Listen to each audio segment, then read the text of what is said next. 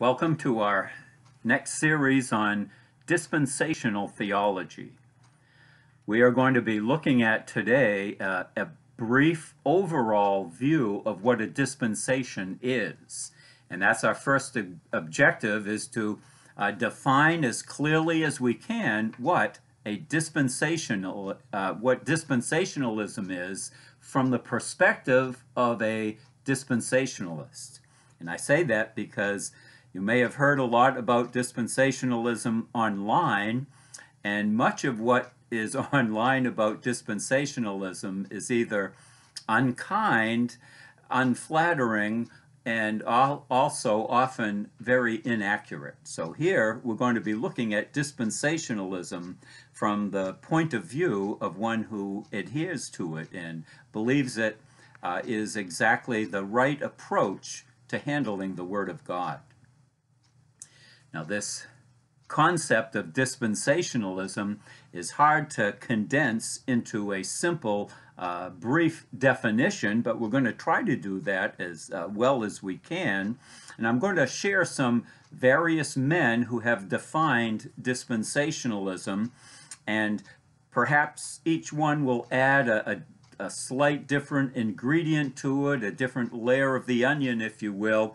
And overall, I'm hoping that we'll have a pretty good idea of what it means, what a dispensation is in the Scriptures. So that's what our goal is today. So let's begin with C.I. Scofield. He was a Congregationalist, and he was a leader in dispensational theology a century or so ago.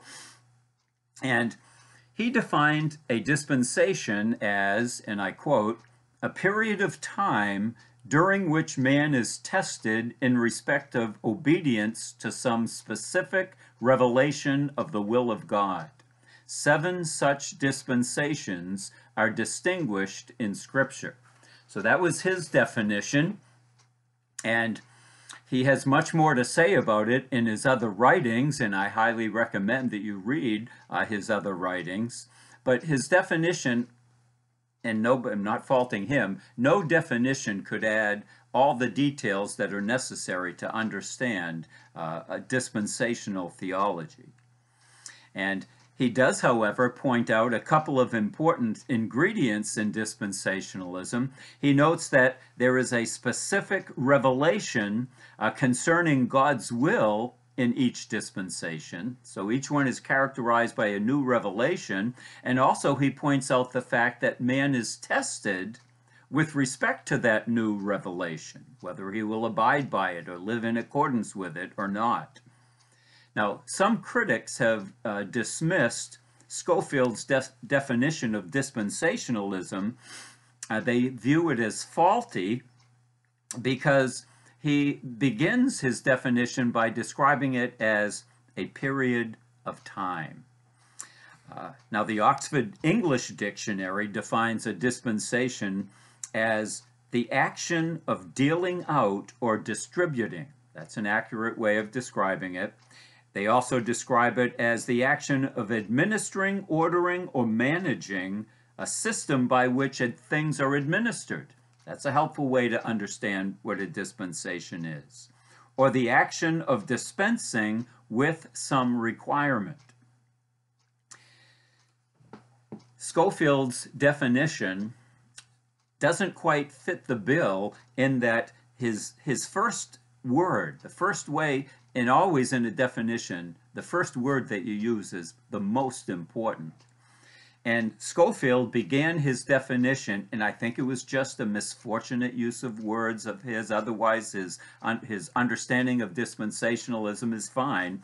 But the first word is so important, and a dispensation is not essentially a period of time.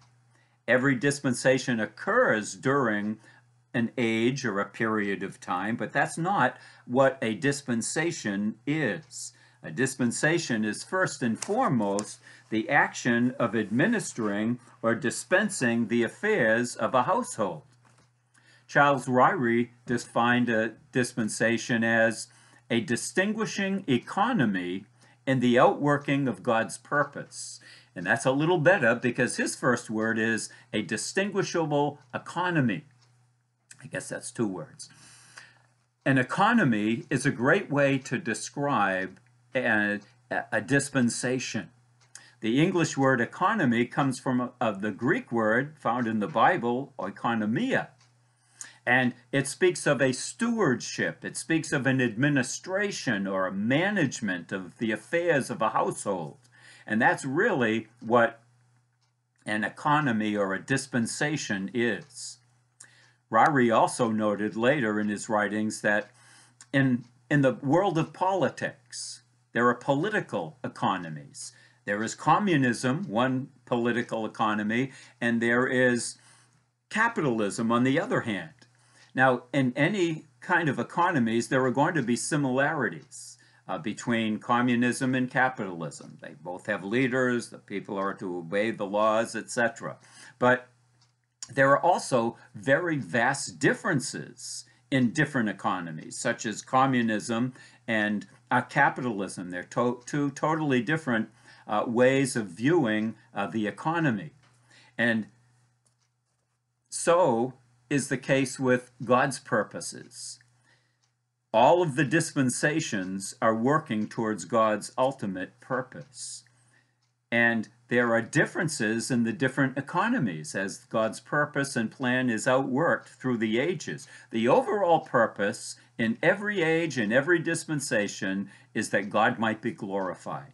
It's not redemption. That's not the overall purpose from the dispensational perspective.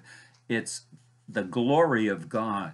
And so dispensationalists see that as the ultimate purpose in everything that God does. In every revelation, in every different period of time in history, and in every different administration of his economy. So Ryrie adds more ingredients, more flavor to the definition. Harry Ironsides, who was a Plymouth Brethren, he defined a dispensation as an economy is an ordered condition of things. There are many various economies running through the Word of God. A dispensation, then, is a particular order or condition of things prevailing in one special age which does not necessarily prevail in another. So here, Ironsides mentions the fact that a dispensation or economy occurs during a time period. That's a better way of describing it. It's not a period of time, but obviously it happens in time. And there are different ages, such as the age of law and the age of grace. There were very different economies in the administering of God's affairs. And so what Ironsides adds is also helpful. God's way of dispensing truth and responsibilities to man may change from one dispensation to the next. Then Louis Sperry Chafer, he was a Presbyterian, and he defined a dispensation in this way. He says, and I quote, "A dispensation can be defined as a stage in the progressive revelation of God, constituting a distinctive stewardship or rule of life."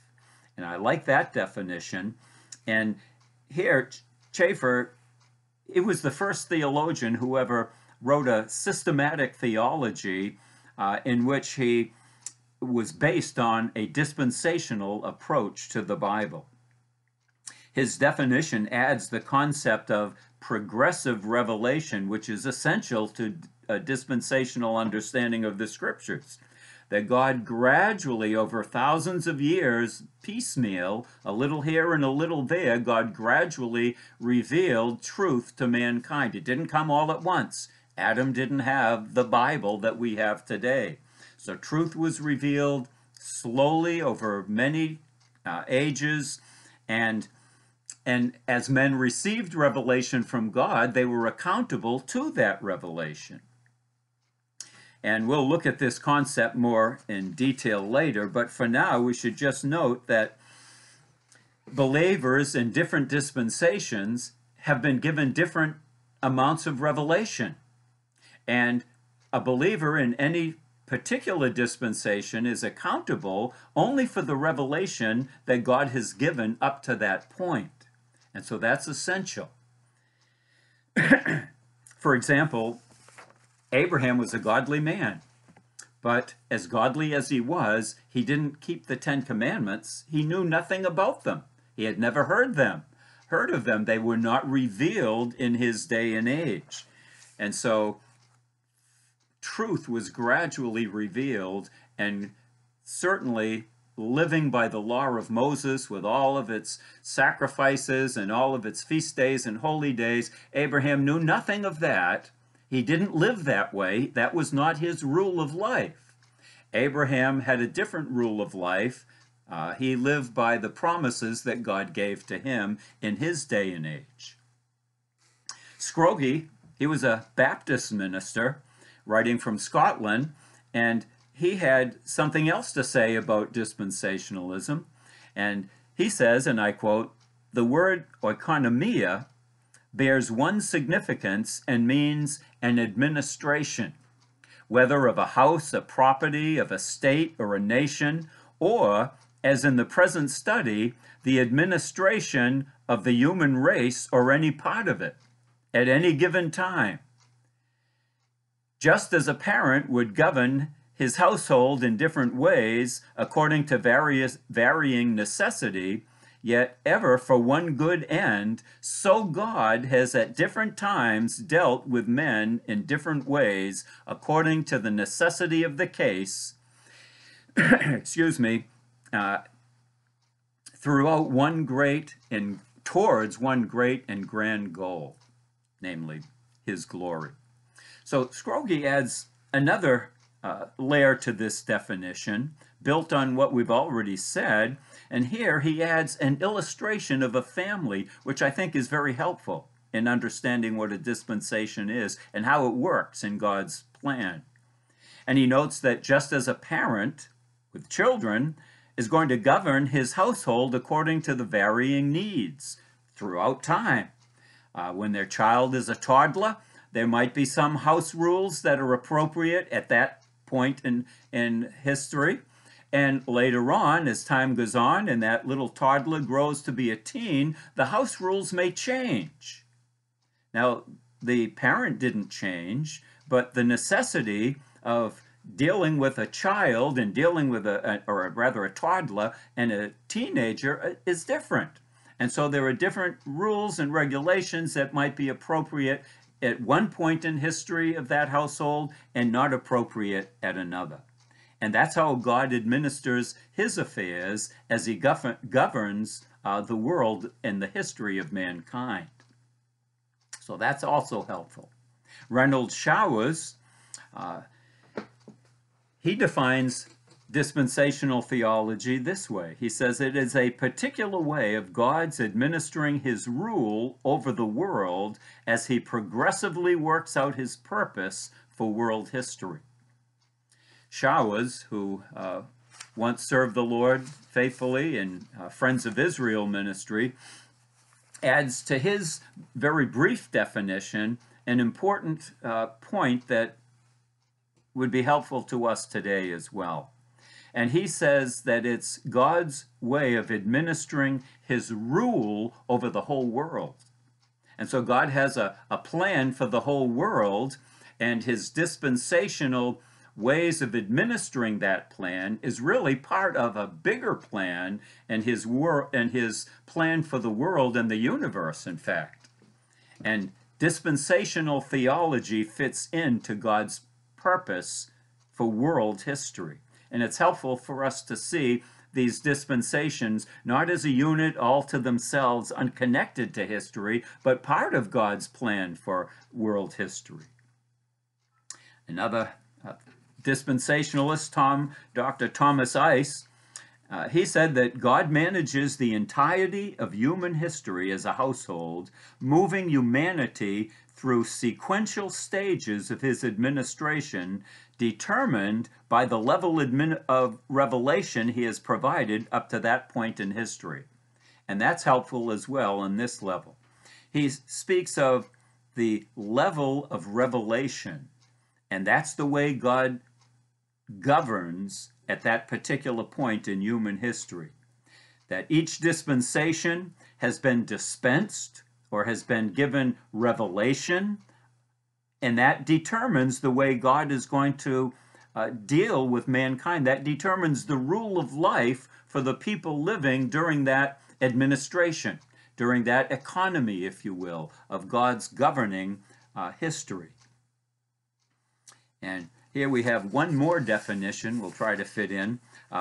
Paul David Nevin, not real familiar with him, he said that a dispensation is God's distinctive method of governing mankind or a group of men during a period of human history marked by a crucial event, a test, a failure, and a judgment.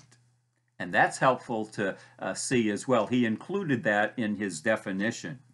Now, this truth was taught by Schofield and others, and it's very commonly seen in charts of the various dispensations. But this man included it in his definition, and I thought that was helpful. That each particular dispensation, there's a crucial event like the flood or creation, or and there's also a failure where mankind fails the Lord.